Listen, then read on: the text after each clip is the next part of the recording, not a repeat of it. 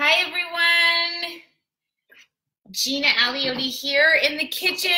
Gonna share some simple ways to use Devotion Flex flavors and then also just a really simple recipe sharing how we make our Devotion donuts, but I'm actually gonna make them like a bagel style. So this is gonna be a really fun live today.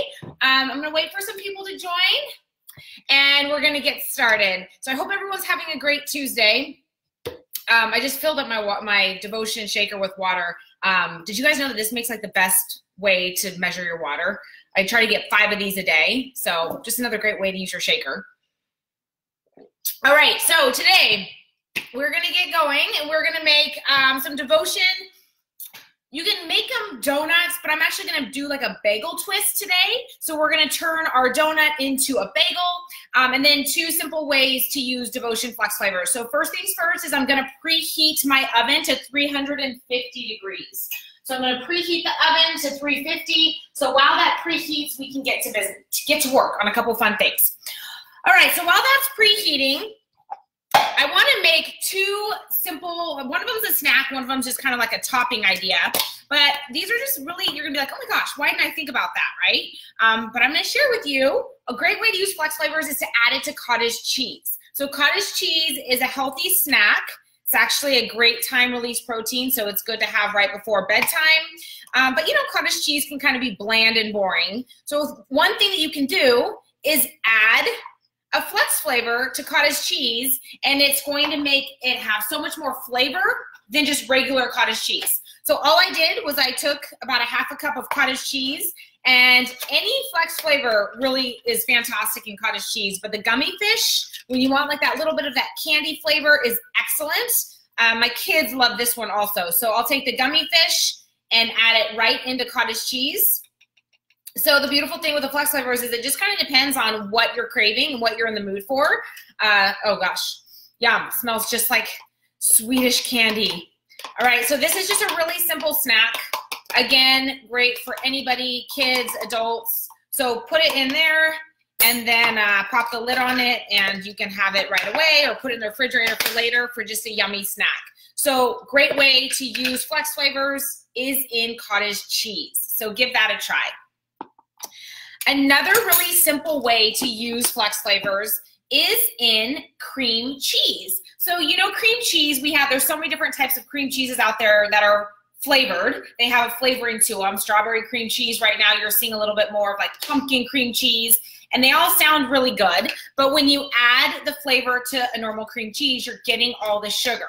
So a great way to add the flavor, and again, you have 15 different ways to flavor your cream cheese, is to add a flex flavor. So I've been doing this lately and adding it onto my kids' bagels, and they love it. So I thought this is a great little idea to share with you. So I've been doing pumpkin pie, since I've been all about the pumpkin pie lately. A little bit of cream cheese with a flex flavor to change the flavor of the cream cheese, and then we're gonna add it onto our bagel today. So I've got my cream cheese. Usually it's about, 2 tablespoons or 3 tablespoons is a serving. So I'm just gonna put that in there. And then you take any flex flavor that you want and add that in to the cream cheese. And you know, you can do as much or as little as you want. It depends on how much flavor you want. So typically maybe start with a half a packet, move it around since you're only doing a couple tablespoons, and then see how that tastes. And then you can always add the rest of the packet. I like to add the full packet, and I just mix that around, making flavored cream cheese. How simple is that? So instead of getting the cream cheeses that have all the sugar with the added flavor, you just add a flex flavor, and now we have pumpkin cream cheese. Yum. Okay, so I'm gonna put this aside and I'm gonna use this later after we make our bagels or donuts. But the reason why I'm making them, you'll see why they're gonna turn into a bagel. So you can do our recipe so many different ways. You can turn them into more of a donut. You can make a bagel. There's just so many ways to make the same recipe and just kind of tweak it based on using angel food cake or brownie batter or what flavor you use. So today we're gonna turn it into a bagel. All right, so I've got my cream cheese ready, and we're gonna revisit that here in a little bit. Now I'm gonna make our bagels, and These are so easy, you guys, and I'm going to share with you guys a tip on how to make it even easier so that you can just quickly grab your batter, your mix, and put it all together and put these in the oven, and they're ready to go.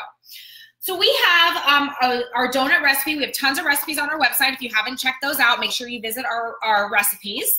We've got tons of ideas in there, and they're just to kind of get the wheels turning, because you can turn all these recipes into, you know, different recipes. If we have one that we share with creme brulee, you can always throw Fruity Hoops in there. You can always change up the base recipe with the flavors, and that's the beautiful thing with Flex Flavors.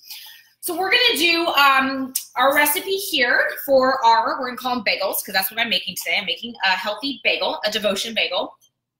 So what you're gonna do is 1 scoop of either angel food cake or brownie batter. So it just depends on what you're in the mood for. And I'm gonna do angel food cake today. All right, so we've got the angel food cake, and then you're gonna do 1 scoop of angel food cake, 2 tablespoons of coconut flour, 2 tablespoons of almond meal, and I'll put this recipe down below so you guys don't have to write it down. And the reason why I'm not doing this as I'm talking is I'll tell you why in a second. So 2 tablespoons coconut flour, 2 tablespoons of almond meal, and a teaspoon of baking powder, and then the Flex flavor of your choice. Now you're gonna put all of the dry ingredients into a bowl. And the reason I wasn't doing it as I was talking is because I've already pre-made these mixes. And this is a great way to just pre-make these mixes and have them in the pantry, just have them in a drawer ready to go when you're ready to make your bagels or your donuts. It just kind of makes things a lot easier. So what you can do is you can pre-make your mixes. So this is a brownie batter one. This is an angel food cake. Same ingredients that I just mentioned, just the scoop plus your 2 tablespoons of coconut flour, 2 tablespoons of almond meal, your baking powder, and then you can even add the Flex flavor to your mix if you want and label it. So you can have your pumpkin pie, or you can all the different flavors, you know, so you have these ready to go. It makes life really easy, and then all you have to do is add the liquids. So I've already pre-made this. So here's all the ingredients in here. The only thing missing is a Flex flavor because I wasn't sure what I was going to be in the mood for.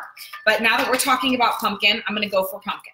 So I put all the dry ingredients into the bowl, and I'm going to do pumpkin, and I'm going for it. I'm doing the double pumpkin, the double pump. So if you want to do a double, you want to really pump that pumpkin flavor, go ahead and put in 1 to 2 sticks, and I'm going to go ahead and do 2. So 2 sticks of our pumpkin pie. I don't know, when I bake, I tend to use 2 just to get a little bit more flavor, because baking can kind of bring the flavor down a little bit. All right, there we go. So everything's in the bowl, ready to go. Now I'm gonna add the liquid ingredients. So for the liquid ingredients, I'm gonna do 1 egg, 1 whole egg, including the yolk, and 1 egg white. So I have 1 whole egg, 1 egg white going right into that mix. So you see how easy this is when you already pre-make your batter. All you have to do is add the dry ingredients right in there. And now I'm gonna add our liquid, which is gonna be almond milk. So unsweetened almond milk, 1/4 cup. All right, there we go. Simple as that. And I'm going to mix it all up. It really is this simple. Mix it all up. And you're gonna wanna either grab a donut silicone pan if you have one, or a regular pan. You can turn these into muffins, but we're making bagels, so I like to have the hole in the center. So I have one of these. I use it all the time. It's a silicone donut pan. I love these because you don't have to spray. You just simply put everything in there and they pop right out when they're cooked. So definitely if you don't have one of these, the silicone trays are always really nice. And then I put it on a hard surface, just like that. All right, so you see how easy this was. I mixed it all together. It's got like a dough consistency.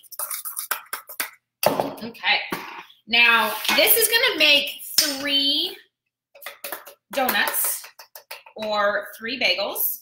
So I'm just gonna put these all in. This is gonna make 3, but I'm gonna tell you the serving size is gonna be 1. And you're gonna be impressed by the macros of 1 bagel versus a regular bagel, and I'll get to that just in a second.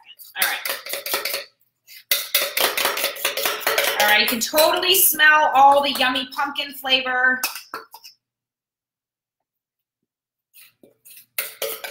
Okay, here we go. So put those all in there, and then when my oven is ready and all warmed up, then I'll go ahead and pop these in there. But I'm actually going to make another batch before I put these in the oven, and I'm gonna do a batch of the brownie batter. So I never wanna just leave it like that. I wanna have all of them in there, because if I'm gonna have the oven on, I wanna do more, and then you can always use these later. So if I have 6 here, that's 6 bagels, that's 6 lunches, that's perfect. So I'll do the others after in a bit, because I already have them made. So I can show you what these look like once they're done. So once they're done, they come out just like this. You guys are beautiful little bagels. I did the angel food cake. I also did the brownie batter. And with the brownie batter, I added monster cookies. So these are delicious. Smell really good. So you get 3 bagels for this recipe. And like I said, I did 2 servings. So I did some angel food cake, and then I did some brownie batter. And as you're seeing, you're like, why are they cut in half? So I actually cut these in half, so I halved them. So these are the perfect bagels, delicious just as is. Or if you want to elevate your bagel game, you want to pop them in a toaster and create a bagel with cream cheese. So now I've got my toaster here, and I'm going to do my angel food cake bagels, and I'm going to place those in the toaster. And while that's toasting, I just want to share with you guys the difference between the devotion bagel that I just made and then your typical bagel that you may get at Trader Joe's or wherever you get a bagel. So this bagel here, 1 bagel is about 120 calories, 5 grams of fat, 4.5 carbs, only 2 net carbs, 2.5 fiber, 0 sugar, and 11.5 grams of protein. And to share with you guys the difference here, 210 calories in your regular average bagel, 120 in the devotion. 1 gram of fat in your average bagel, 5 in the devotion, but it's coming from good fat. You've got the almond meal, the coconut flour, and then that little bit of fat from the whole egg, but it's good fat. There's lots of good fats in the whole egg, if you guys didn't know that. Don't be tricked that the whole eggs are bad. Okay, and then carbohydrates. Check this out. 45 grams of carbs in 1 bagel, and ours has 4.5, and only 2 when you subtract the fiber. So only 2 net carbs versus the 45, and 9 grams of protein, and ours has 11.5. So we have a little bit more protein, but we trimmed off the calories, and we trimmed off a ton of carbs. So this is a low carb bagel. Okay, so there's such a difference there. It's all about making these simple swaps to really make those lifestyle changes and to create, you know, just to eat a little bit healthier and to make this a fun and yummy lifestyle. All right, so here we go. So now our bagel is toasted, perfect timing, so good. I don't know if you guys have ever thought about this idea of like taking your bagels or the donuts that you've made, maybe, or maybe you haven't, and slicing them in half and toasting them. It makes such a difference, and then you can put on there whatever you want. Today we're gonna do the cream cheese that I made at the beginning of this live. So now I'm gonna take our cream cheese that I use the pumpkin pie to flavor, and I'm gonna put this right on our little bagel. Perfect. And of course, what you do to one side, you gotta do to the other. And I have the perfect amount of cream cheese. And I'm going for it today. I did all pumpkin, 'tis the season. So I've got the pumpkin bagel with the pumpkin cream cheese. But as I said, keep in mind the beautiful thing with devotion is you can always change up depending on what you're in the mood for. All right, so there we go. So here is our healthy bagel. Now, of course, those macros that I just shared with you are only for the bagel, so they're not adding the little bit of extra fat with the cream cheese. So those are just for the bagel, but very delicious little bagel here. My kids love these, and it's just a healthy way to still have your bagels that we all love. All right, so give this a try, and let me know what you guys think. I think you guys are gonna be really impressed that the devotion bagel definitely has so much more flavor than a regular bagel, but yet you're still getting that yummy bagel that you always want and crave. All right, so I hope that you guys enjoy this. Give this a try, and I can't wait to hear what you guys think. Have an amazing day, everyone, and cheers to bagels. Have a great day.